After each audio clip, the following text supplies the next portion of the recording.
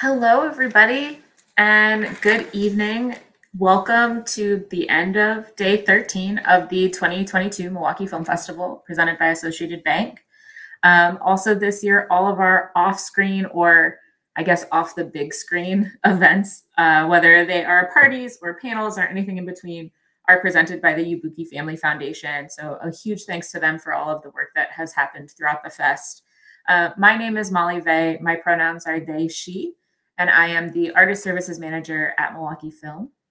And I also have the honor and joy of moderating tonight's panel, Reproductive Rights and Access to Care Through the Lens of the Ape, which is presented by Planned Parenthood of Wisconsin.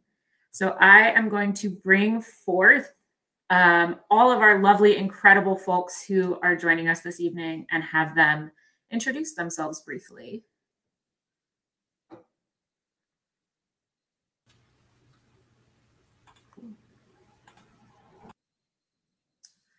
Samantha, do you want to introduce yourself first? Absolutely. Hi, everyone. My name is Samantha Herndon. I am the Communications Manager for UW CORE, which is the Collaborative for Reproductive Equity at University of Wisconsin-Madison.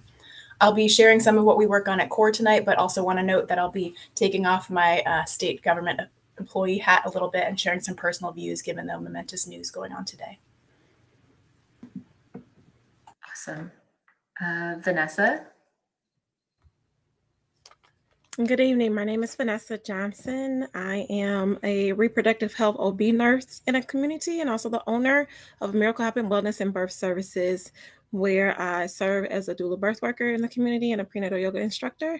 And the goal, again, is to bridge the gaps between the medical and emotional models of care, perinatal care. Awesome, awesome, awesome. Lisa, do you want to go? Sure. So I'm State Representative Lisa Subak. I represent part of the city of Madison in the state legislature. I also serve on the health committee and worked previously prior to my time in the legislature in the women's health policy world. And certainly it has been a cornerstone of my work in the legislature as well. Awesome. And last but not least, Tanya, would you like to go? Hi, I'm Tanya Atkinson. I'm President and CEO of Planned Parenthood of Wisconsin, and we are the state's largest nonprofit reproductive healthcare provider. Awesome. Well, first off, thank you all for coming. This is an incredible slate of folks. And we've been talking about this panel for a little while now, and we knew it would be timely, but I think we maybe didn't know quite how timely it would be, for better or worse. So I would love to just get us started by having all of you give a little anecdote, I guess, of how you got into this work, like how you started in this work.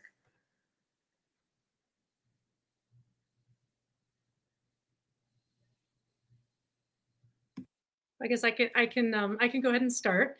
I've been with Planned Parenthood for about 18 years now, and I've been in the role for about 5. I got into this work originally. I'm a social worker by training, and I was working in macro practice and public policy. So I was volunteering on the board of Planned Parenthood Advocates of Wisconsin and doing economic justice work, and had the opportunity to come on board at Planned Parenthood of Wisconsin. And the reason that I have stayed in this field for so long, and particularly at Planned Parenthood Wisconsin, is I grew up in a small rural town in Southwest Wisconsin. So my shout out to the Driftless folks listening in.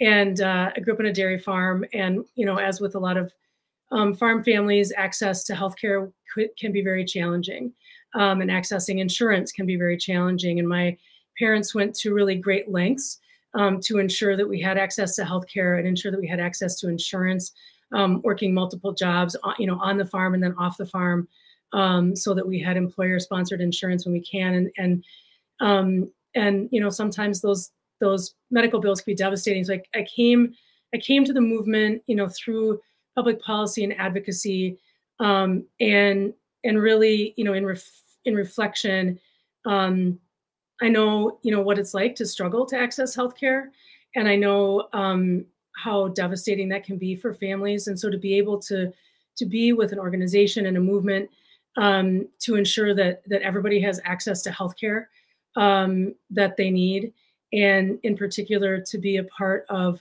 accessing reproductive and sexual healthcare, which can have such a huge impact on the trajectory of a person's life.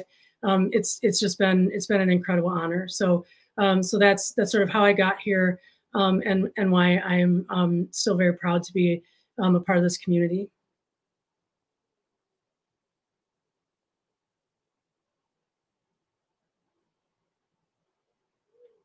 I can go next if you'd like. So I actually started my career in early childhood education and then moved sort of into social services. I worked with the Head Start and early Head Start programs, where I was working with young children, families, and then with parents from the time they were pregnant through the time their child was 3. And through that work, I began working a lot with homeless families and ended up moving more into the social service sphere, worked with homeless and people who were homeless or at risk of homelessness, largely women or women with children, and pretty quickly began to see some of the inequities in the healthcare sphere, particularly as they tried to access reproductive healthcare, and especially as they tried to access abortion services. There were things that I think I had never known when I began that work that I learned through going through it side by side with the families who I was working with, about the struggles that they had to access services, whether it be because they had to take days off work or because they couldn't afford the cost. And I sort of ended up where I am now because one at a time I was helping families access, whether it was reproductive health care or other services, can help somebody, work through the abortion funds, come up with the money for an abortion, help somebody work through the hoops to get onto Medicaid or to get other services they needed. At the end of the day, I was doing the same thing with the next family and the same thing with the next family, and really began to see how broken the system was. And that drove me to want to change those systems. It really made me realize that helping one family at a time overcome barriers in a broken system wasn't good enough. We had to fix the broken system. And that's really what drove me into the world of policy in general, and then specifically reproductive health policy. And what drove me then, I guess, you're on the other side of the table long enough and you think, my voice should really be on the decision-making side, which is really what then drove me to run for public office. All right. So how did I get into this work? Really, as a doula birth worker with the families that I serve, it's really about creating an experience for their perinatal journey that is positive and memorable in a positive way. Most women that I come in contact with do not have positive experiences. And I always tell the families that they never forget their birth story. So my journey started with my mother. She was visiting Milwaukee, Wisconsin, living in Indiana, and she was here for the 4th of July weekend. She was not due with me until September. And so she came to Milwaukee. She had family here, and again, visiting the 4th of July weekend. I was born July 6th, and she went into labor. And she went into a hospital setting. They did not believe that she was in labor. They were not listening to her concerns, just told her she was constipated. And they told my father that he can go back to Indiana because my mother was not in labor. And so she sat in a room by herself. No one really attended to her. She kept trying to call family and say, hey, can someone come visit me? I'm here by myself. I really feel that I'm in labor. And the medical professionals continue to tell her, no, you're not in labor. You're just constipated. By the time the physician got there hours later, over 5 hours later, I was crowning. I was born 2 pounds, 2 ounces. And within 15 minutes of having me, again, in an environment that was not familiar, she had no baby bag, she had no support, she had no spouse. With her, she wrote a poem. And it started with "A Miracle Happened Late Last Night." Vanessa Denise Johnson was born full of fight, and it goes on and on. And so that's where I get the business name from, "A Miracle Happened." But I really feel like my mother set the intention for my plight and my journey in this work in that moment, because who would have known years later, I was a young mom, I was a teen mom, and I really was intentional about owning that title of mother. And so I can recall going to different Mommy and Me sessions where I'm sitting in circles and I'm the only young Black mom, I'm the only Black mom, I'm the only single mom, and there was no one that looked like me. I can remember going to breastfeeding organization meetings and trying to get support with breastfeeding as a teen mom. And again, I was the only single mom, the only Black mom, the only one that looked like me. And it was an environment that didn't feel comfortable or supported. And so I can recall at that time thinking that, you know, I would go into a field where I can be that representation, that support for other families, other young moms. And so even before I went to nursing school, I had become a certified lactation educator. Went on to nursing school and wanted to work in mom and baby, of course, and our instructor got sick. And so I did not have my OB rotation, and I was devastated. I'm like, oh my gosh, this is what I planned for. This is what I worked hard for. And then fast forward, you know, over 10 years in my nursing career, I came across the word doula. And I'm like, hey, what is this? I went to an informational and I was hooked ever since. And really, you know, I feel like it's just really come full circle. Well, now I'm in the birthing room with families, helping bring their babies earthside and offering prenatal education. Now as a you know, reproductive health nurse, I can bring that expertise from that standpoint, but also bringing in that emotional connection that I didn't get. I didn't have a doula. I didn't know about birthing balls or prenatal yoga or anything like that. And so, but I remember my birth story. My mother remembers hers very vividly. And so if I can just bring an inkling of whatever my mom felt in that moment of peace to write a poem, that's, you know, all I'm here for. And so that's kind of my story and how I've been connected really since birth. Wow. My story is not as in-depth, but I have a similar passion for reproductive equity and making sure that people have the experiences and health access that they need and deserve. I grew up in Atlanta, Georgia, which is a big hub for reproductive justice, and I was really fortunate to learn about that framework from a young age, and working with Girl Scouts Beyond Bars for girls who have incarcerated parents and volunteering with a rape crisis center really informed my understanding of the different levels of access that we have to reproductive health. So it's something that I'm very passionate about. And as a communications professional, I'm really interested in the way that advocates, and in this case, the Irish activists, really use values-based messaging and non-stigmatizing messaging to work on expanding access. So I'm excited to implement some of what I've learned from the folks who worked on the 8th and to discuss it with you all tonight. Awesome. I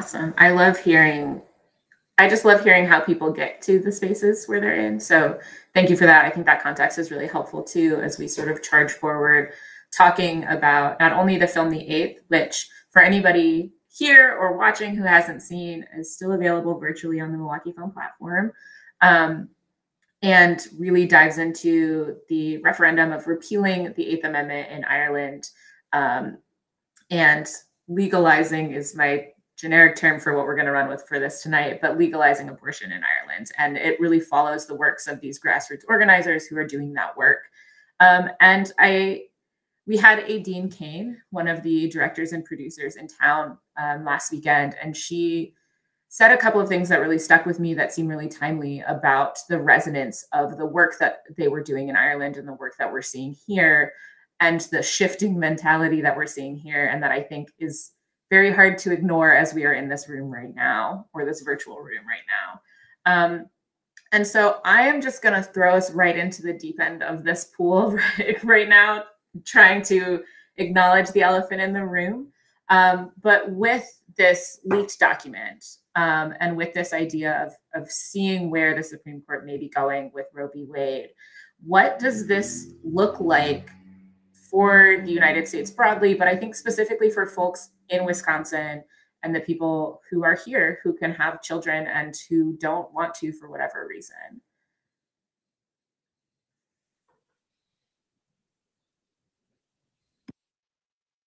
I can jump in if that's the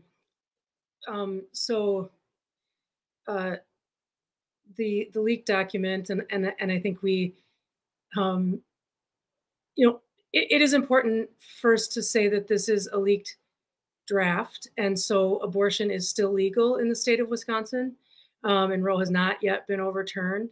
That being said, I think we need to believe people when they show us who they are. And so in the state of Wisconsin, we have over 170-year-old abortion ban on our books that wasn't being enforced because of Roe. So if as the draft indicates, Roe is completely overturned, and in America we lose the constitutional right to an abortion, that means abortion would immediately become a crime in the state of Wisconsin, unless the legislature would repeal our criminal abortion ban, as Representative Subek has been fighting for so long to get our legislature to do that. It seems unlikely. So we have approximately 1.3 million women, and those are that statistic is specifically in the binary. So I'm referencing it in the binary. 1.3 million women of reproductive age in the state of Wisconsin, and so that is a potential impact, and we know that it will have a disproportionate impact on marginalized communities and communities that are already experiencing some of the most significant health inequities in the entire nation, as we look at health inequities in Wisconsin. So, deciding when and if to become a parent can be the most life-changing decision a person can make, and what we're seeing from that leaked document is nothing short of devastating for the state of Wisconsin.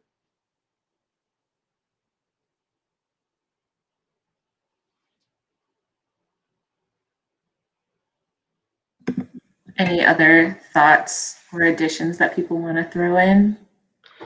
I'll just add that I think Tanya summed it up quite well.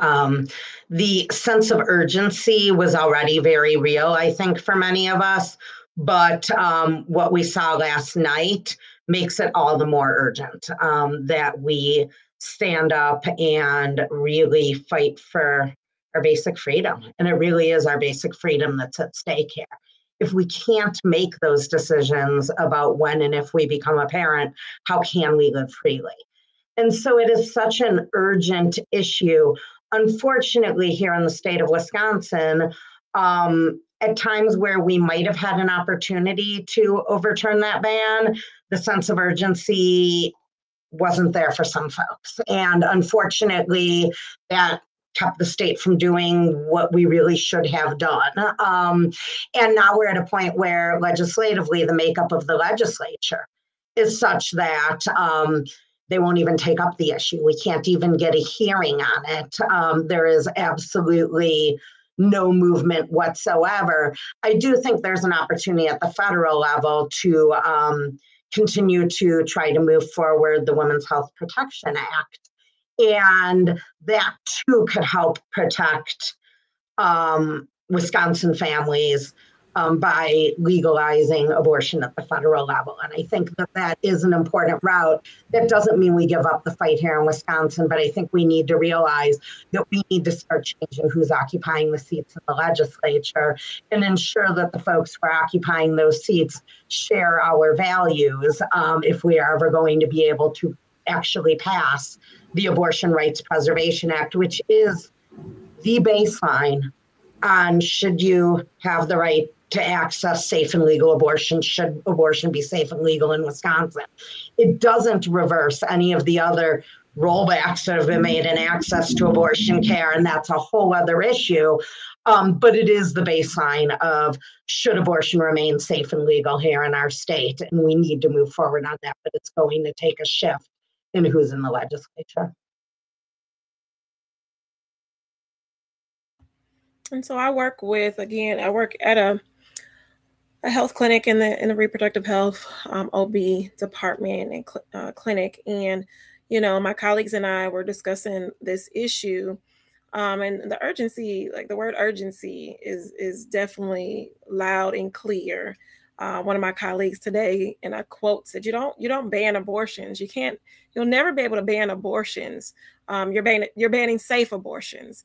And when we talk about, backyard abortions or those type of things, it doesn't affect the wealthy who can travel to have these safe abortions. It again disproportionately impacts, like you said, people of color, marginalized people who have already had so many, various struggles, and that just compounded concern of not having a choice will be huge. For those of us who work in the field directly, when you have, young moms, or when we have 14-year-old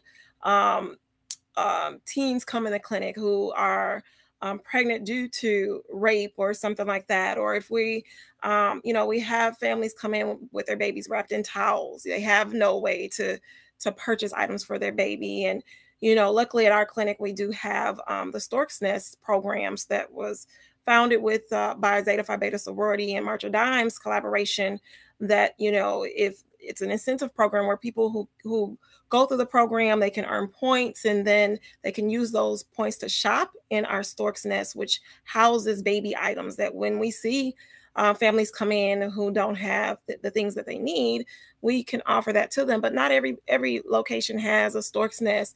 But it's real out here, and people are struggling. In my doula work, I've worked with pregnant teens and living in group homes, and they'll tell me, hey, I don't have food. I've gone out in grocery shop for families, and so taking that choice away for people who, again, with so many different negative impacts going on in their life, or negative components when we talk about social determinants of health and how all that plays in part in just being able to safely not only prepare for birth. Ideally we want people to prepare to give birth. That is just not something that is feasible for a lot of people. And so taking that choice away from people will be devastating, will be absolutely devastating. We have patients now who, they come in for their pregnancy test and they're like, I cannot, I will not. And do you have resources for me? And to not be able to share those resources, it will be devastating.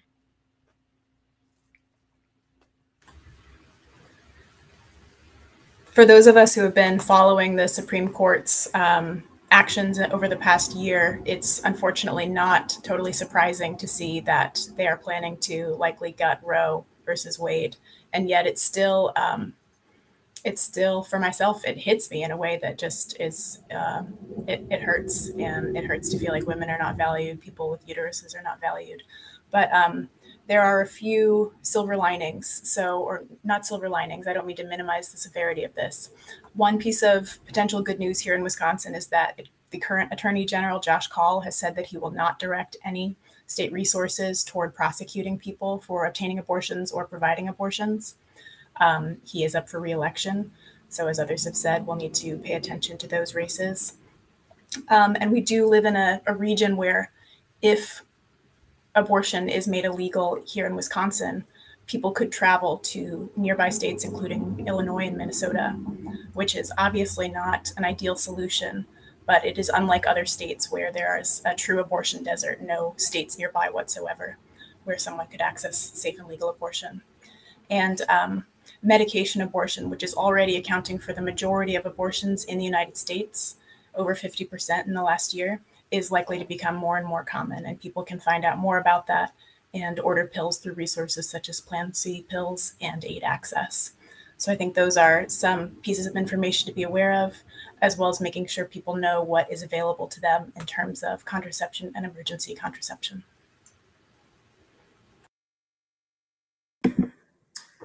So I'm going to pull from what a handful of you have said, and something that, again, we had the director, or one of the directors and producers in town of the film The Eighth, and one of her biggest takeaways is that at the end of this film, you think that they have won.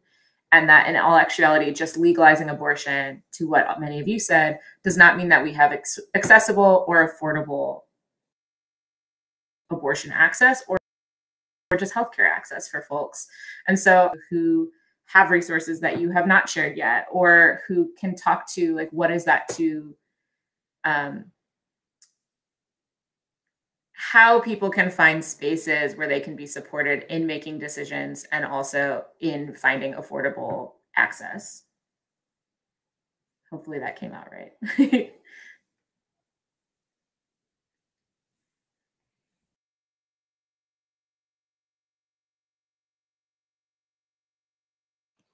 So I think, and I don't always mean to go first. So if anybody else, I had it. So please, anybody else can jump in first. I'm not trying to take up too much space in our virtual room here. So that is correct. We have 72 counties in the state of Wisconsin, and only 3 counties have abortion providers in those counties. And so for a very long time, Wisconsin has had a very challenged access system. We have people traveling from as far as the UP to Madison and Milwaukee to access abortion.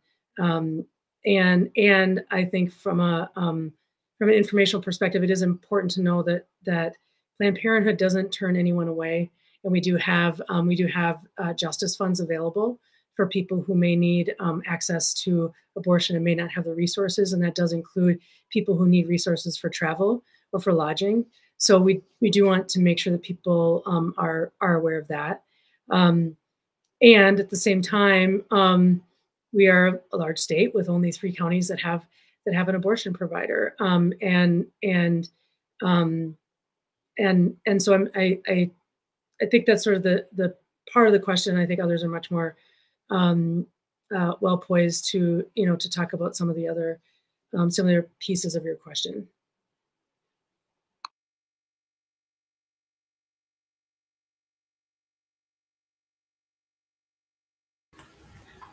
I can add 3 additional resources for finding abortion care as well as post-abortion support. And those are the website ineedana.com. ineedna is an abortion provider locator and can help find a provider who's going to be within the limits in your area. The National Network of Abortion Funds can provide funding. We also have the Wisconsin Women's Medical Fund and Options Fund, as well as Midwest Access Coalition. And Exhale Pro Voice can provide phone or text counseling before or after an abortion. So those might be some helpful resources for folks to share. I think one thing that as we're looking at the very likelihood that Roe is going to be completely overturned and abortion will be illegal in the state of Wisconsin, that it is important for us all to work together and as we're working with people in communities to ensure that people understand that they can receive, people who need an abortion can receive a lot of their care, their pre-care at a Planned Parenthood, and then we'll make sure that people get safely to a state where they trust people to make their own healthcare decisions, and then Planned Parenthood could be there for their aftercare. And I say that because as we're looking at Texas and we're seeing the fallout of Texas, the states around us, like Illinois and Minnesota, and Illinois in particular, the waits are going to be very, very long. They are already long, and time is of the essence. And so the more that we can all work together in Wisconsin to ensure that people who need an abortion can get as much care as they need, whether it's at Planned Parenthood or whether it's somewhere else, get as much of that care as they need, in their own backyard, the more accessible it's going to be to have the actual procedure or medication handed to them when they're in Illinois or Minnesota, for example. What we're seeing from Texas is surrounding states, extremely long wait times, very difficult for people to find an appointment. And so, you know, as a community, working together to, you know, to ensure that we make this as seamless as possible for the people of Wisconsin who need an abortion.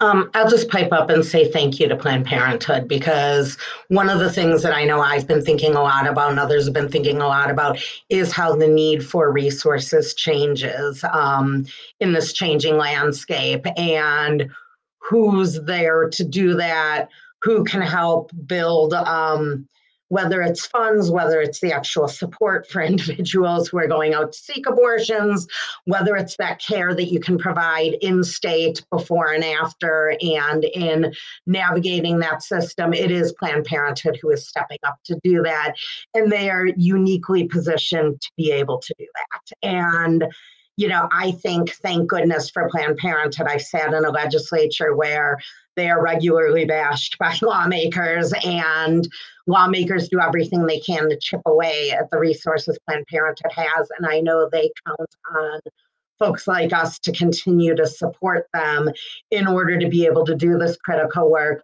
but we support them so they can support us. And I think listening to Tanya here reinforces what I think I already know, which is what an incredible asset Planned Parenthood is to our community, and just how much more vital than ever before they become in a scenario like this. So thank you. I'll just speak a little bit about access in general.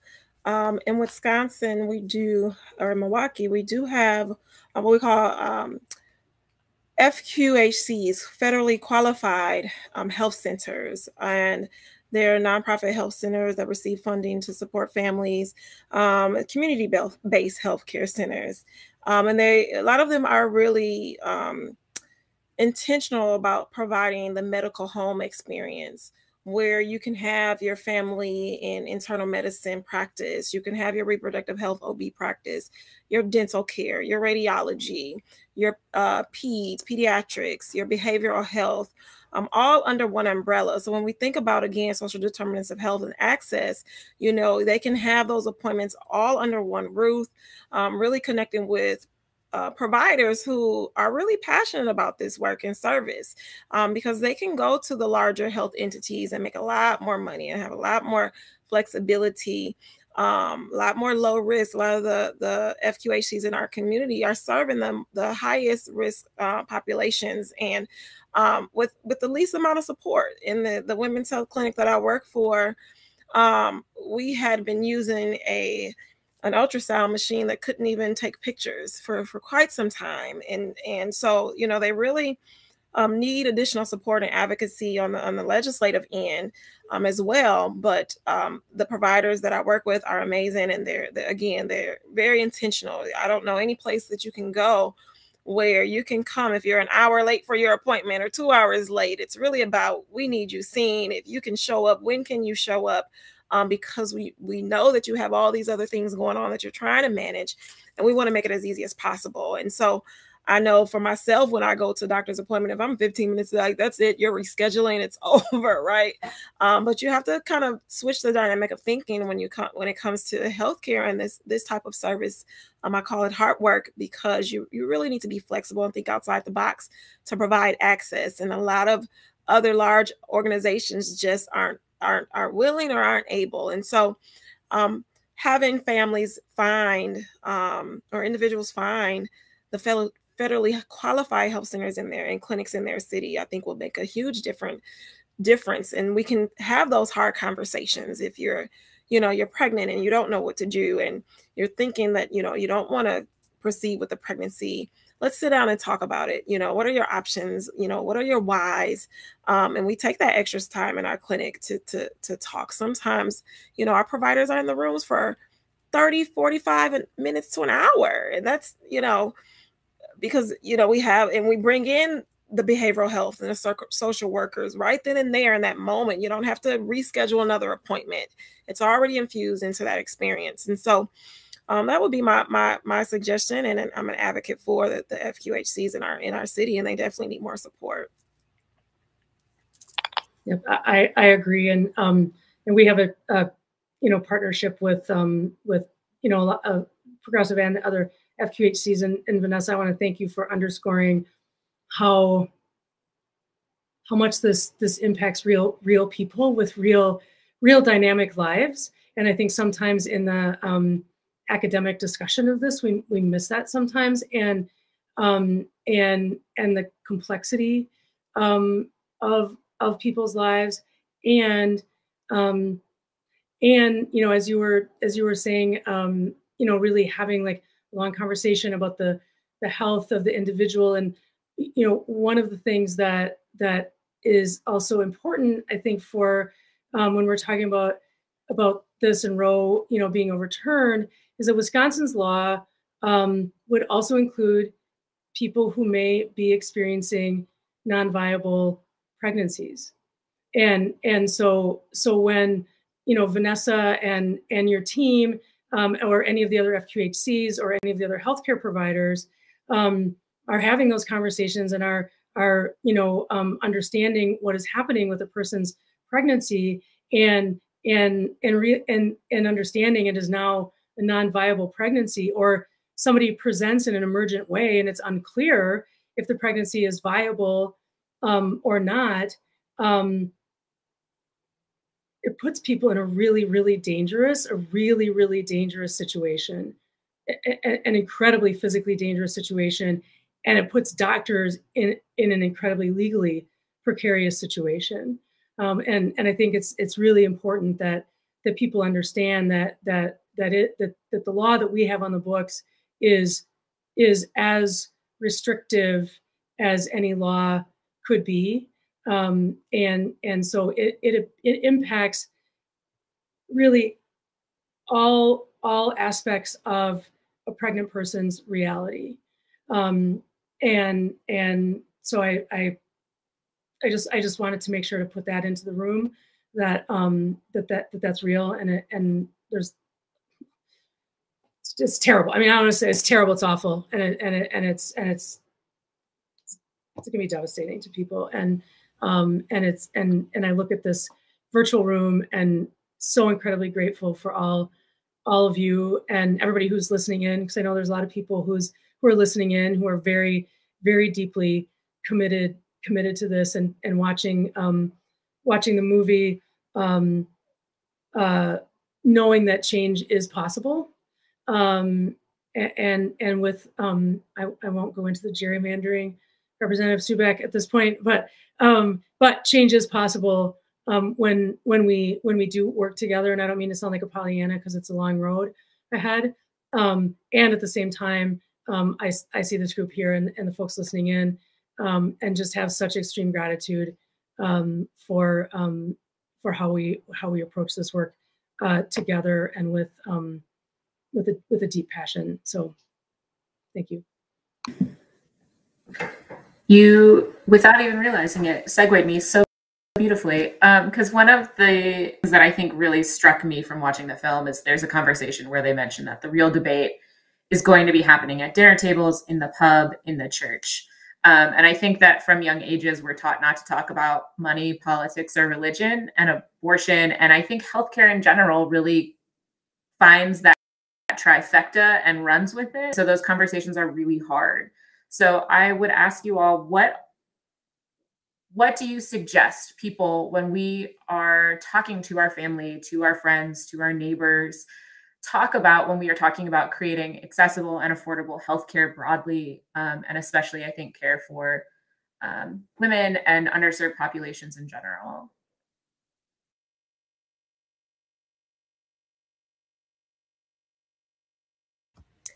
We need to be at the table. That's number one. The people that you're talking about, they need to be at the table. There should not be one room where you're talking about women and women aren't there, or any type of legislation and women aren't there. Or if you're talking about marginalized communities of people of color and there's no one, not just one, but multiple people of color in the room at the table helping make those decisions. It's just really absurd to me, and absurd to me that even happens, that it even exists, that you have that much control or power over someone else's lives without their input. Like, how absurd is that? And so definitely, you know, representation is huge and needed. And it should be mandatory. It's just 2022, and we still can walk into spaces, or I can still walk into spaces as being a registered nurse for over 15 years now, where I'm the only one, you know, and it's not right. And so definitely, you know, I encourage everyone who has a voice of concern or compassion, when you are at these tables and you look around the room and there's no one there that's representative of the people that you're talking about, you know, see what you can do to shift that. You know, there are so many people in the community that are doing this work, and our voices aren't seen, we aren't supported. But we still need to do the work. We still need to show up. And so representation, I think, is the biggest thing to keep at the forefront, that we need to be there. Interestingly, you asked a little bit about, you touched also on the piece about sort of those dinner table conversations and community conversations, and, you know, not so much the decision maker conversations, which are such a big piece of my world, right? But it's interesting when you say that, because I think about early on how I approached those kinds of conversations when I was talking to somebody who disagreed with me, and I was going to convince them. And I was convinced that I was going to convince them, and I was going to tell them the biggest, best story that was going to convince them. I was going to give them all the facts, and it was going to convince them. And in my experience, and I work in a challenging environment with people who disagree with me in polarized disagreement, right? And what I have found is that it is far more effective to find the common ground first and then go from there. And I'm probably, if somebody is adamantly 100% against abortion in any circumstance, I'm probably not going to sit down and have a conversation and change their mind. Changing someone's mind happens in a much bigger, greater way, right? You know, you can't just change somebody's mind through a conversation on major, particularly things that get at your core values. But you find where your core values mesh and you try to build from there. And it takes me back to things that I learned working in case management. You build on strengths, you build on commonalities. You don't find the deficit and simply say, we're going to fix that. And I think that that can help guide the kind of work that we're talking about when you talk about how do you have those conversations? How do you sit down with somebody and have that conversation? Start by listening. You might find that I find often somebody will say, oh, I'm against abortion. But when you start having more of a conversation, what you start to hear from them is that they're uncomfortable with abortion, or they support abortion in some circumstances, but maybe not in others. And you find where you can meet. And then I think you can work from there and build from there and find more commonality. And unfortunately, none of that's a fast process. And we're sort of in this moment in time where everything feels so damn urgent, right? Like, it's all now. We need change now. We need to do this now. And I just don't think that things happen that quickly when it comes to sort of those bigger changes. It does happen in time, but we urgently need to do the work. We urgently need to have those conversations. We urgently need to be part of those conversations in order to get to the point where we're making that longer term change. So I don't know if that really gets at what you were asking there, but it's something that just in my own experience, I'm quick to think that I know what's right and I'm going to convince somebody of that. And I, sort of come to realize that that's not a successful way to make change most of the time. Making change really requires a different approach, and a more realistic and more genuine approach, probably, and really a more respectful approach. I really agree with what Vanessa and Lisa both shared. And I would add that one of the most powerful facts you can share with someone who's considering, maybe they're in the middle of the road in terms of figuring out what they believe about abortion. The stat that 60% of people who have abortions are already parents is something that I always try to include in those conversations. And I just think that's so powerful. I really want to emphasize to folks that bodily autonomy really matters. A lack of government intrusion in our most personal decisions, that matters, and that's an effective communication framework as well.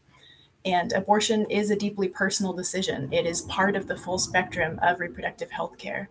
People have abortions for unwanted pregnancies as well as wanted pregnancies in those terrible cases of fatal fetal anomalies and other situations where someone's life is truly at risk. And we just have to have policies in place that are based on the real world, in which even if we don't want them, even if some folks in power don't want people to get abortions, they're still going to try to get abortions. So we should make that as safe and as legal and as accessible as possible.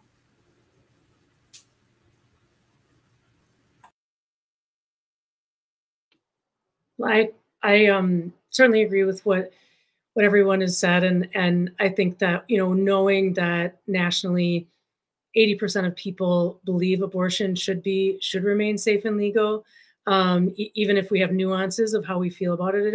It's a complex issue. It's a very deeply personal issue, and most Americans, like the vast majority of Americans, understand the consequences of not having safe and legal abortion.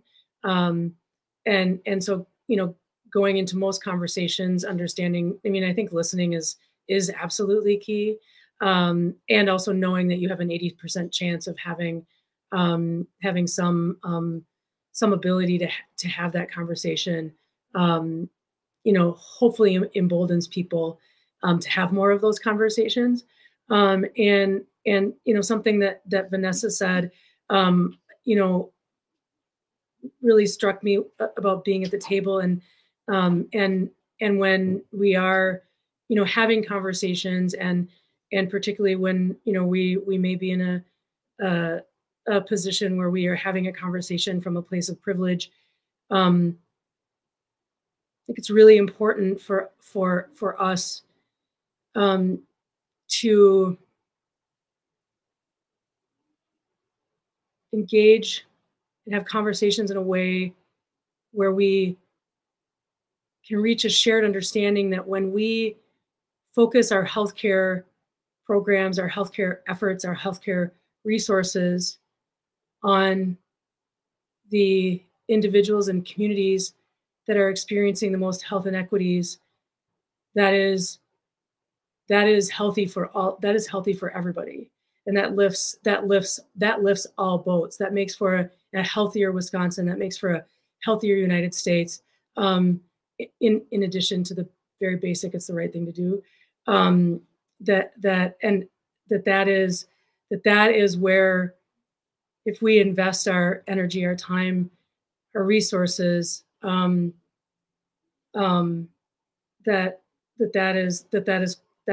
is critical to long-term change, individual health, and community and public health. And so when we are in those conversations, I feel like, you know, there's a responsibility to, you know, to engage our colleagues and peers, you know, in that way.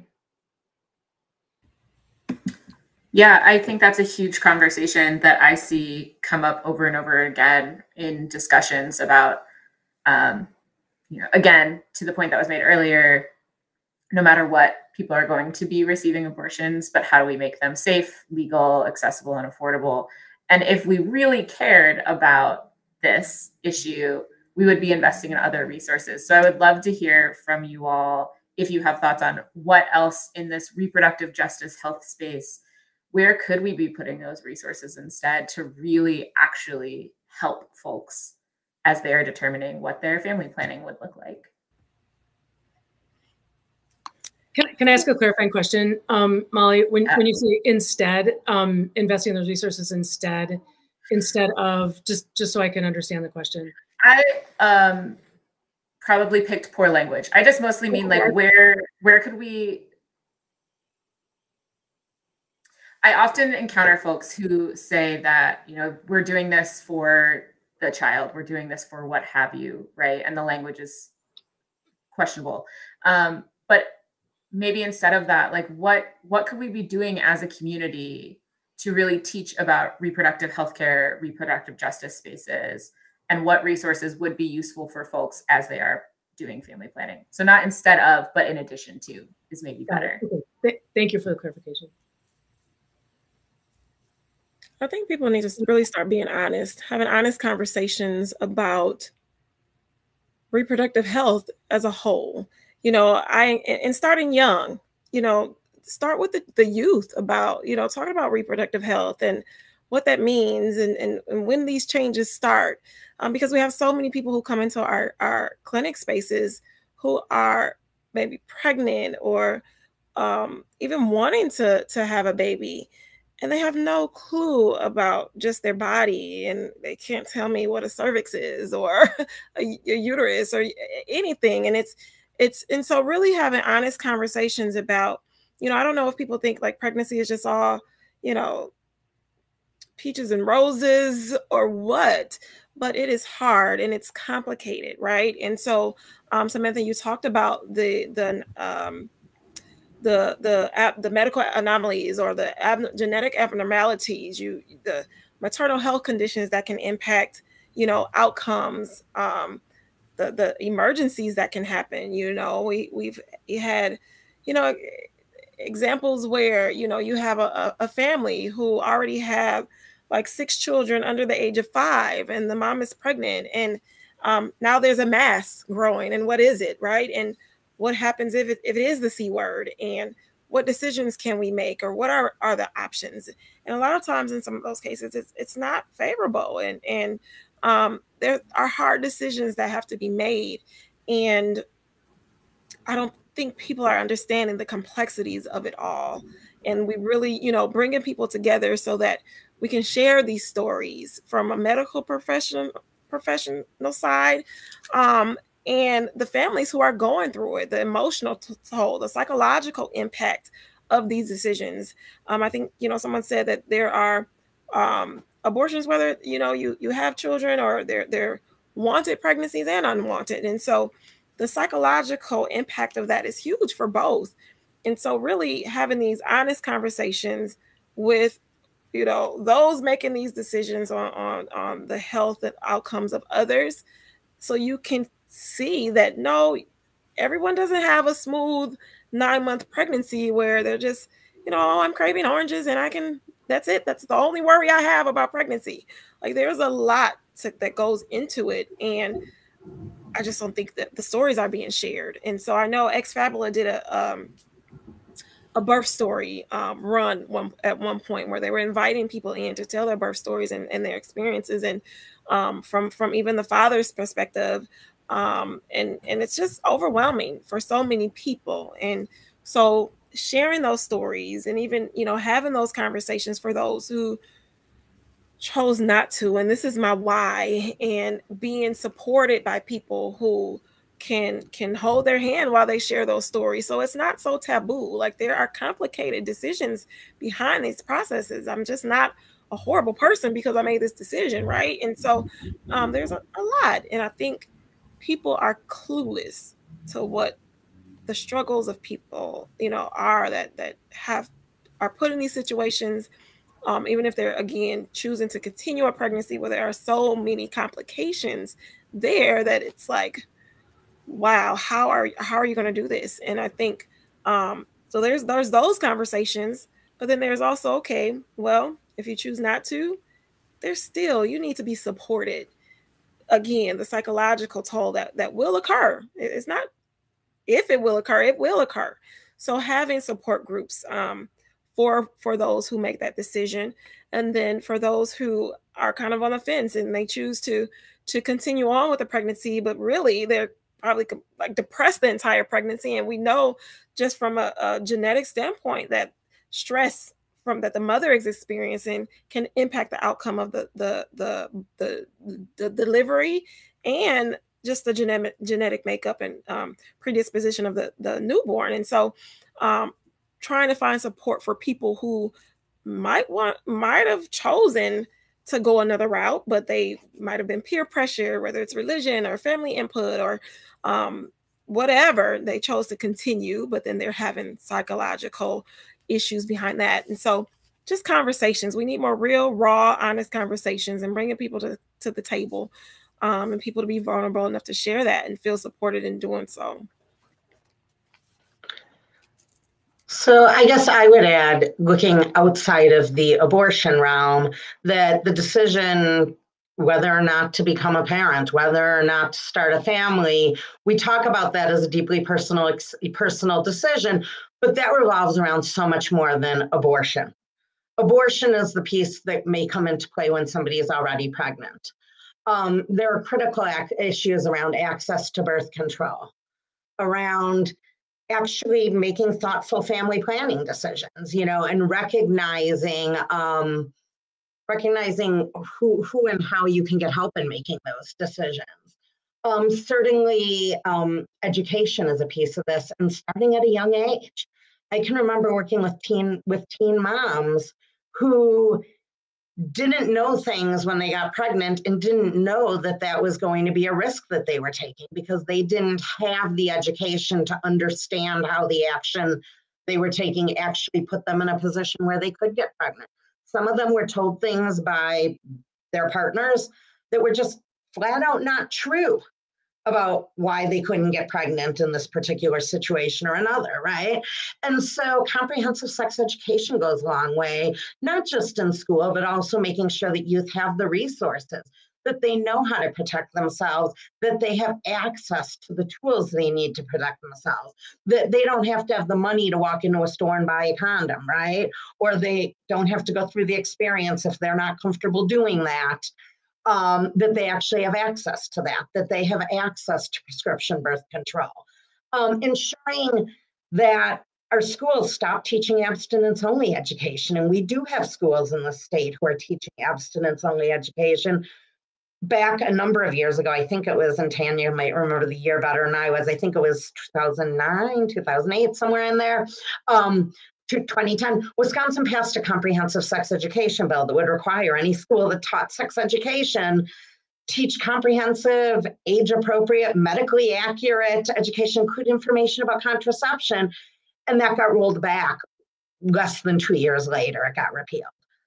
So we have schools that are still teaching abstinence as the only option, and we know that that's not an effective way to teach young people how to protect themselves. And even if they don't have sex, then they are going to at some point, and don't they need that information and those tools? And so, I think that we need to remember that when you're making a decision about whether or not to become a parent, I think often people think about abortion because they think about that moment in the decision-making framework, but that decision-making framework can start much sooner. There will always be a need for abortion. There will always be a need for people to have access to safe, legal abortion care. However, there are times where a decision could be made sooner that would prevent the need for an individual to seek an abortion. And so providing those resources is really critical, and providing resources for people who choose to have a family. Ensuring that you don't have to be rich, or you don't have to be at some particular financial level to choose to have children.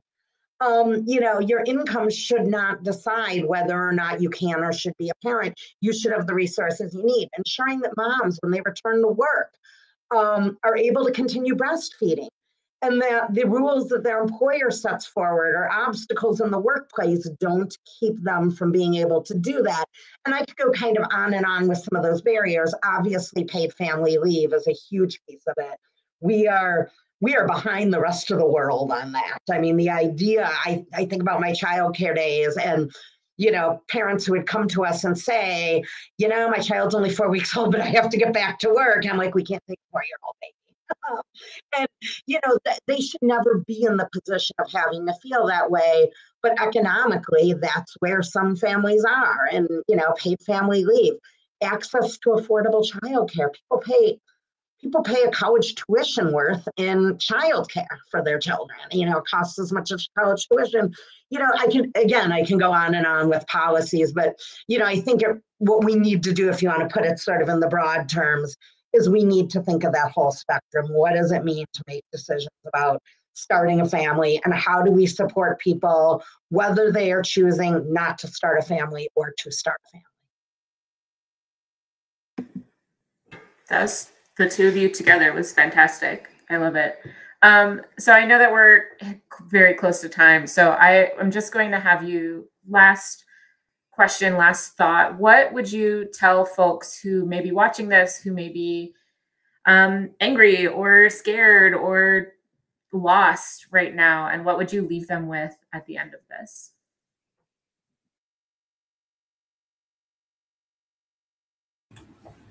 Those feelings are so valid, and I think a lot of us are feeling that way right now. And I think one important way to contribute is just to get out in the streets if you're up for it, speaking as a private citizen, and to share information on medication abortion resources, because that's one of the biggest information gaps out there right now.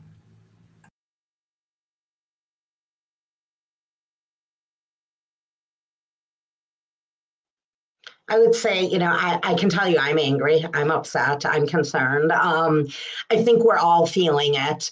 I guess that what I would think that, there's lots of different ways that people can react to that, but I would say take action, channel that, right? Use that to come together collectively with others. We are more powerful together than we are as one. There are lots of organizations, Planned Parenthood among them, but there are a number of others as well that are organizing that give you avenues to get involved. Heck, there's an election coming up. You don't only have to vote. Think about running for office. Folks have till June 1st to submit their nomination papers if they want to run for office. I'm happy if somebody thinks that's the way that they want to go. I'm happy to talk to them, happy to help them through that process. I think, that's sometimes how people get there. But otherwise, figure out how do you volunteer in your community? How do you when the time comes, help make sure everybody has access, figure out where you can channel that energy and go with it. Because we do have voices. We aren't voiceless. We aren't powerless. Even when really awful things happen, if we sit silent, we've lost. If we stand up and fight and do everything in our power to make change, that's how we win in the long run. I agree. We need to demand that our elected officials take the politics out of sexual and reproductive and maternal and birth parent health and make that an expected public health investment. This is these birth parent health, maternal health, reproductive health, the abortion, the overturn of Roe that's in front of us right now. This is so much about power and so much about control.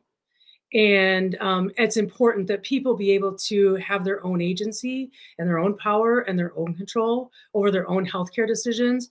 And for our political machine to stop using us and our communities as a political wedge. And so we need to demand that of them.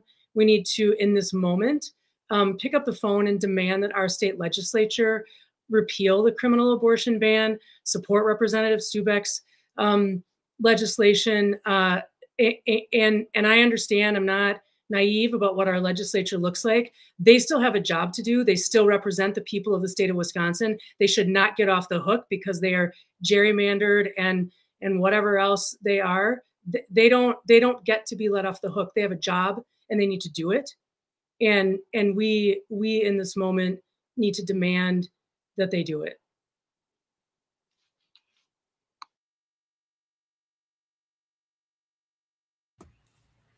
I'll just add on from a doula perspective. There are doulas for the entire reproductive spectrum, reproductive and beyond, actually. There's even, there's hospice end of life doulas. There's birth doulas, there's postpartum doulas, there's abortion doulas, there's, all of the above and below. And, there's support, if you're lost on and angry on where to go and who to talk to, reach out, use your resources. We definitely can point you in the right direction. whether you want to get involved from a legislative standpoint or a grassroots community standpoint. Reach out to those who are doing the work, and we can support you in whatever way we can. Awesome. Thank you all so much for your time, your expertise, your incredible dialogue this evening. We really appreciate that and are grateful for it. Obviously, the conversation will not stop here. And I, again, would say that if you want to watch the 8th, which deals with Ireland's repeal of the 8th Amendment, check it out on watch.mke.org. We have a couple days left of the festival. Otherwise, find these incredible folks and people like them doing the work in your community. And thank you all so much for showing up and giving your time and your energy. Have a good evening, y'all. Thank you. Thanks, Molly.